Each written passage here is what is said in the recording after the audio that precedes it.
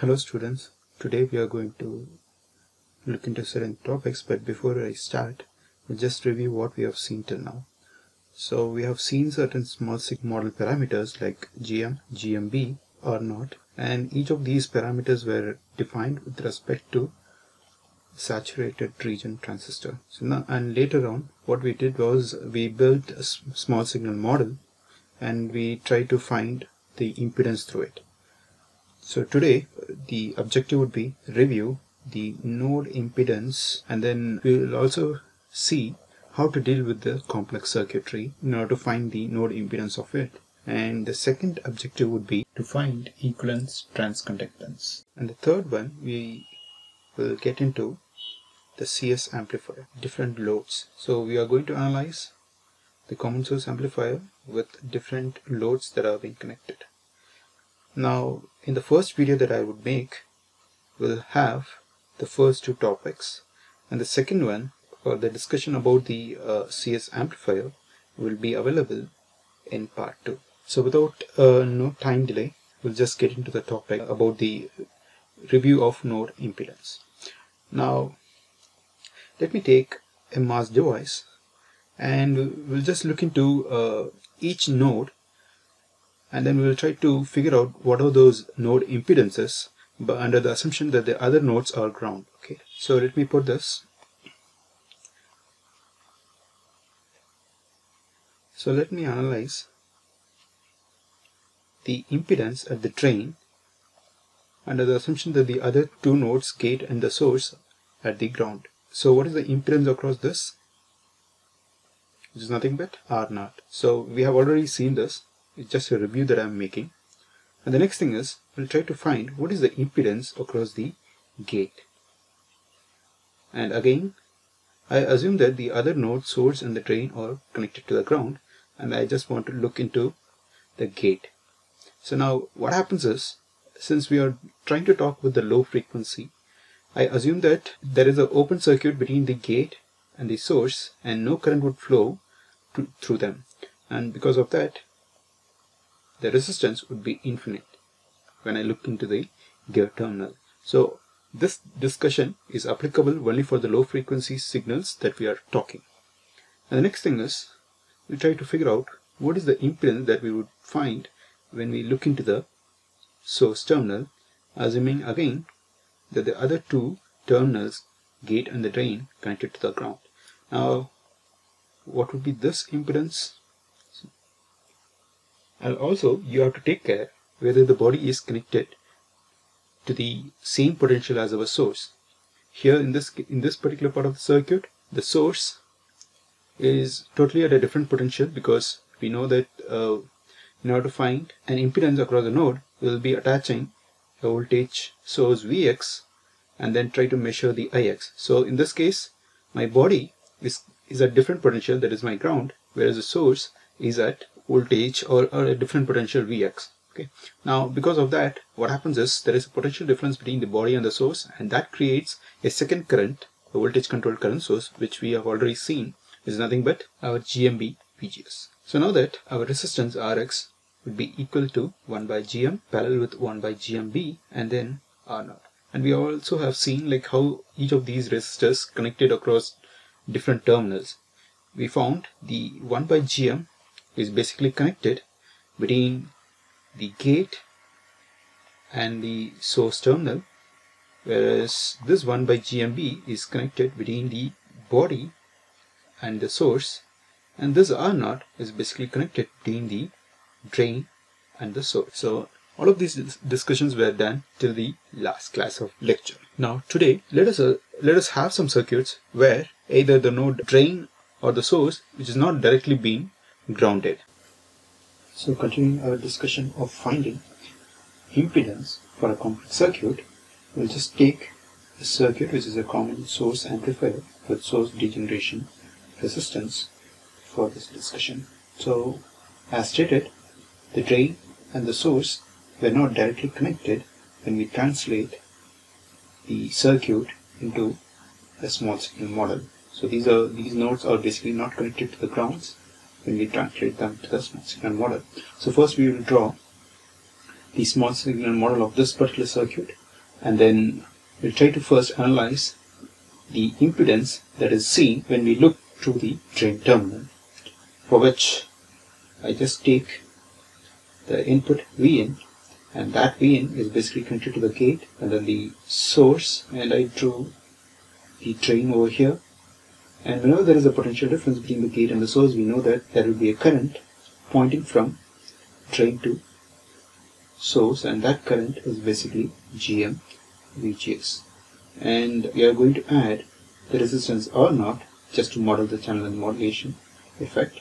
And then again, since our body and the source are at totally different potential, we will have another voltage controlled current source, which is GMV VGS.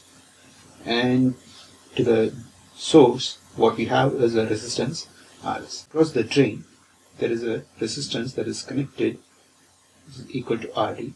So now that we need to identify what is the output impedance at this particular node, Rout. And we know that this Rout is basically composed of two resistances. One is RD, the other one is the resistance by looking across this particular view. Now, I know that this Rx is going to be RD in parallel with the resistance that I need to find, which I am labeling it as Rx here. So to simplify the analysis, we just try to remove RD from our discussion, so that what we really want to find is the value of Rx, and then later on we can add them in parallel to the value of RD to find the Rout. Now, as we know, there are two steps that we have to perform whenever we try to identify the impedance. The first one is to kill the input source. Now, in this case, this is done by making this Vin to the ground so that the Vin becomes 0 over here. Now, what happens to the value of VGS? As you know, the gate is at the ground, whereas the source is not at the ground. So still we have a potential difference between the gate and the source, as well as the potential difference between the body and the source. Because of that, these current sources will still exist in the discussion. And the second one is to apply Vx and measure Ix. So I'm just going to add a Vx and then try to measure the current Ix over here. As we know, Vx or any voltage is basically generally composed of a current and a resistance. Here in this part of the circuit, we have the resistance R0 and Rs. So I'm just going to write that Vx is basically composed of a drop across R0 plus the drop across Rs. Now the drop across R0 is basically given by the current that is flowing through R0, and the drop across Rs is basically given by the current that is flowing through Rs.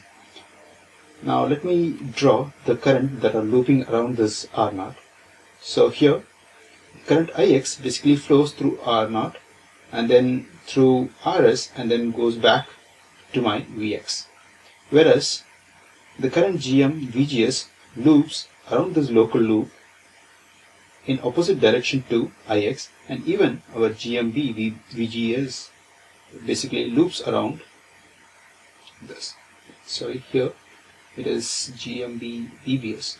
I wrote it wrong. And again, this current goes in opposite direction to the Ix. So now that we'll try to write the current that is flowing across R0, which is Ix and then minus GM VGS minus GM B VBS. So this is the total current that is flowing across R0, as well as the current that flows across Rs is simply Ix times Rs. Now our task is to replace this VGS and VBS in terms of Vx. So I just split this VGS as VG minus Vs and look for the potential that are available across them.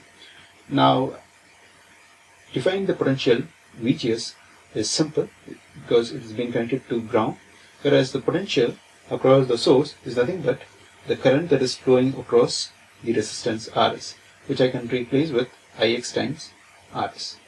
And similarly, even the VBS could be written as VB minus Vs, and that could be written as 0 and then minus Ix Rs. So substituting them over here would lead us to Gm times Ix Rs and GMB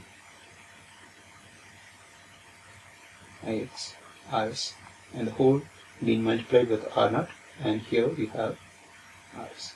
So just performing a simple arithmetic would lead us to the value of Rx, that is equal to Vx by Ix, and that is equal to Gm plus GMB Rs R0 and then Rs. Now I'm just going to combine this term into a new variable Gm prime. So again, reducing this expression into Gm prime Rs R0 plus Rs. If this value is pretty larger than compared to Rs, then we can approximate this expression as Gm prime Rs R0. And again, if this quantity is pretty larger than the value of R0, we can further approximate this value to be Gm prime Rs R0. I'm just going to rewrite this expression into a different form so that we try to write it as Gm prime R0 times Rs. Now here I just try to develop an intuition across this. Now what I have seen across Rs, whenever I look through the drain terminal, this Rs is basically being amplified by Gm prime times the R0, basically the intrinsic gain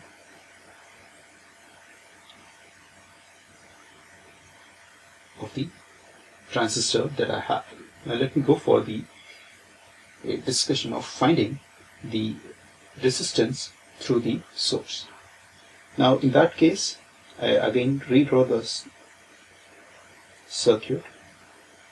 Now that our objective is to find the resistance through the source, and as we know that this resistance Rs is going to be in parallel with the resistance that we are going to find. Now again, drawing this small signal model,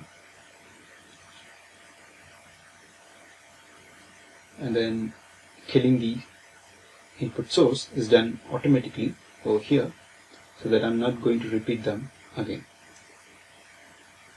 Again, there is a potential difference between the gate and the source, and that creates Gm VGS current source, and then there is a resistance R0 between the drain and the source. And again, because the source is a totally different potential than compared to body, we will also have GMB VBS current source that is again connected between drain and the source. And across the drain we also have a resistance RD. Now we are going to define this Vx as a product of I into R. The resistance that I am seeing from this source is basically R0 and RD. So I can write that there is a drop across R0 and a drop across RD. Now to find the drop across R0, we need to find what is the current that are flowing across the R0. Now I am going to create a loop of this local current Gm VGS as well as GMB VBS, and again there is a current Ix that flows through R0 and flows across RD and loops back to my Vx. So now it becomes clear for us to write what drop is being created across R0. It's nothing but Ix plus Gm VGS plus GMB VBS. This is the total current that flows across R0, and the current that flows across RD is just simply Ix times RD. We have to define the Vx and VBS potentials in terms of either Ix or Vx. So I'm just going to rewrite this VGS as Vg minus Vs. As we know, the Vg is basically connected to the ground, and the Vs is basically connected to the positive potential of Vx, so I'm just replacing Vs with Vx over here. Similarly, I could define VBS as VV minus Vs, and again the same sort of argument could be applied, and that is basically lead to defining both VGS and VBS to minus Vx. So replacing this expression with Gm prime times minus Vx times R0 and then Ix Rd.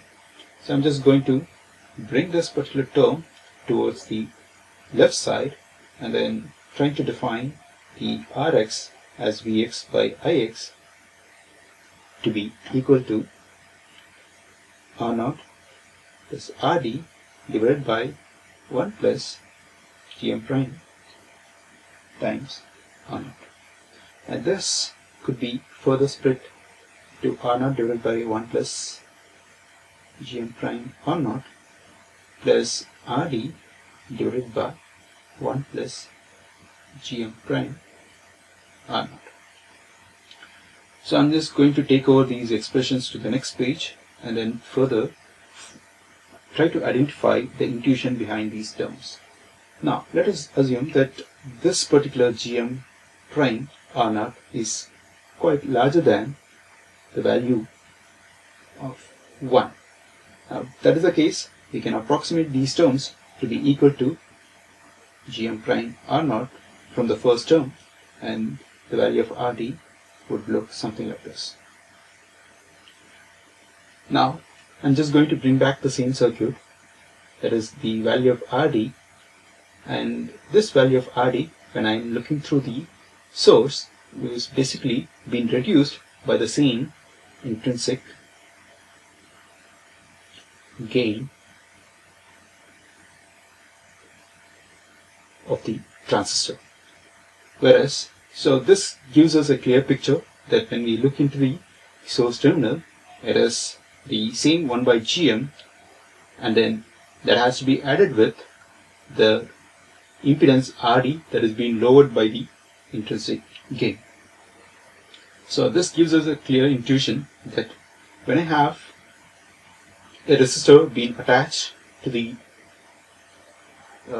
source Rs, this was being magnified by a quantity which is Gm prime R0 times Rs when I look through the drain. But the same resistance, when it is being attached to the drain, and when we look through the source, the resistance Rd is being reduced by the same amount of magnitude, which is Gm prime times R0. And that gives us a clear picture like how the resistance being magnified or being reduced by Gm prime R0. So now we'll just look into the second topic, where we just need to discuss about the equivalent transconductance. Now let me review about the transconductance that we have defined for a simple common source amplifier. We have defined the transconductance as the partial derivative of the composite current ID with respect to the Q point defined across the gate to source. And we can also write it in terms of small signal current divided by the small signal voltage across the gate to source. Now here, this is nothing but the output current that flows, or the voltage controlled current source that is defined in the circuit, and this one is nothing but our input. Let me take a general system which has the same voltage controlled current source, and we want to define a general transconductance for a general circuit, for which I'm just going to draw a system that contains a voltage controlled current source, and which will also have some kind of impedance in it, in parallel with it. And now to this circuit, I have an input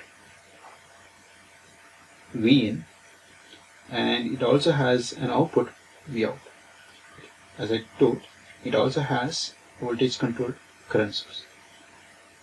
Now I'm just going to define a parameter Gm, capital Gm, which is again has to be defined in the same fashion that it was defined for our common source amplifier. Now, as we know, when I try to directly map, it has to be a partial derivative of composite output current out with respect to the Q point cross it, and that has to be equated with the small signal output current divided by the small signal input that was being applied. Now, the point that I have to make here is that how would we measure this current across the output? The way that we can do is to short this circuit node to the ground, so that what happens is we can directly measure what current that was flowing inside the circuit. Now, the circuit that I have drawn is basically the small signal model, so that's why I could be able to short it. Now, when I short it, I can write the expression of capital Gm to be Vout, that is connected to the ground, and I'm trying to measure this component over Vin that I have applied.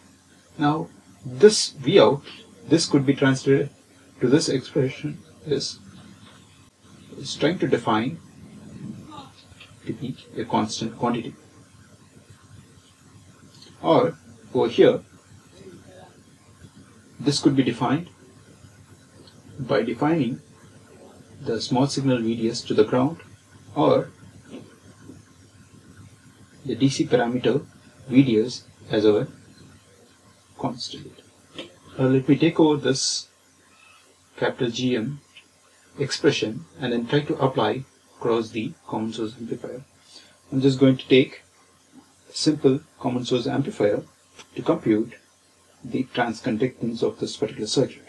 So I'm just going to draw the small signal model where I apply Vin towards the gate, and the source node is at the ground, and the drain terminal is basically being connected across RD, and I just want to compute the transconductance of this small signal model. Now, between the gate and the source, I just apply the Vin, and because of that, there is a current that flows between the drain and the source, whose value is Gm VGS. And again, it might have some resistance or not. Now, to find the equivalent transconductance, the first task is to short this output node to the ground. So I'm just shorting this node to the ground and then trying to measure the output current Iout. Now, this Iout will not enter into our RD. Why? Because both the ends of the resistance is basically the same potential. And similarly, it never enters into our R0 because of the same reason. Both the ends of our resistance R0 has the same potential. Now, which is nothing but our Iout is defined as Gm VGS, and the transconductance definition is capital Gm is basically defined as your output current divided by the input voltage, and the output current is nothing but Gm VGS, and our Vin is nothing but our VGS. So both of VGS terms would get cancelled, and that translates to the same Gm. Now let us look into a bit complicated circuit and then try to define the equivalent transconductance of that circuit. So let me take a common source amplifier with a source degeneration resistance Rs, and then I'm just going to apply a Vin across the gate terminal, and we need to find the equivalent transconductance for this particular circuit. Now, again, trying to define the small signal model for this circuit would be apply Vin across the gate and then the source node is basically connected to the resistance Rs, and then the drain node is connected externally to a resistance Rd, and then the output node is also being defined across the drain. In this case, first let me fill the internal part of the MOS transistor with the equivalent model of it. So since there is a potential difference between the gate and the source, obviously there happens to be a current that flows between the drain and the source, whose value is Gm VGS. And again, I'm just going to take the R0 into account, and again what happens is the source node is not at the same potential as our body. Because of that, there would be a current which is GMV VBS that flows between the drain and the source. Now, before I start shorting this output node to the ground, I first have to define some set of rules. The first rule is basically to draw the small signal model of the given circuit. The second one is to freeze the circuit and then short the output node to ground in order to measure the current IOT. So I haven't stated this statement before, but this time it becomes really important for us to state that. As a first part, we have done this particular step. The second one, I have to freeze the circuit in the sense, like before I short this particular output node to the ground, I can do any changes that I wanted. But once you short the output node to the ground, the circuit is freezed. So you cannot change the circuit after that. So with this set of rules, I'm just going to short this output node to the ground in order to measure the IOT. Now this current will not enter into this particular node because I have the same potential for both the ends of the drain resistance RD. Now the only way that the output current IOT can go is through these three paths. So I'm just going to write the sum of these three component current as the IOT in the next page. So I'll just make a copy of this and then put it on to the next page so that we'll have some reference to do our expression. So coming back to the IOT expression, I can write this as a summation of Gm VGS, then GMV VBS, and then the current that flows across the resistance could be defined as the potential difference across the R0. So the potential at this end is basically a ground, and the potential over the other end is basically Vs, that is the potential across the source. So it would be 0 minus Vs divided by R0 is the current that flows through the resistance R0 from top to the bottom. And now we just need to expand the terms VGS and VBS, where gate is basically connected to the Vn, so I have equated the gate potential to Vn, and the source is basically nothing but the current that flows across the resistance Rs. And we know this, all of these three components of current would merge at this particular node, and then the IOT times the resistance Rs. In the similar way, I can even redefine VBS as VV minus Vs, where we know that the body of this particular circuit that we are talking is basically connected to the ground, so I write only the drop across the resistance Rs. And in general, the potential Vs is nothing but IOT times Rs. So the IOT expression can be redefined with all these expressions, and that would lead to Gm Vn and then minus Gm IOT Rs and then GMB into minus IOT Rs and then IOT Rs by R0. So I can just combine all these IO terms and then move them towards the left hand side, and then which is GMP to the right side, and I'm going to take the IOT in common, and that would lead to 1 plus GM RS and then GMB RS and RS by R0. And we know, like, we can combine the GM plus GMB as GM prime. So I'm just going to use the GM prime from after this particular expression. So the capital GM is nothing but I out by Vn, and that would lead to an expression which is defined as GM divided by 1 plus GM prime RS plus RS by R0. Now cross multiplying this R0 to the other sides of the expression would lead us to an expression which is GM R0 divided by R0 plus RS plus GM prime RS into R0. So that completes the part A video of our discussion.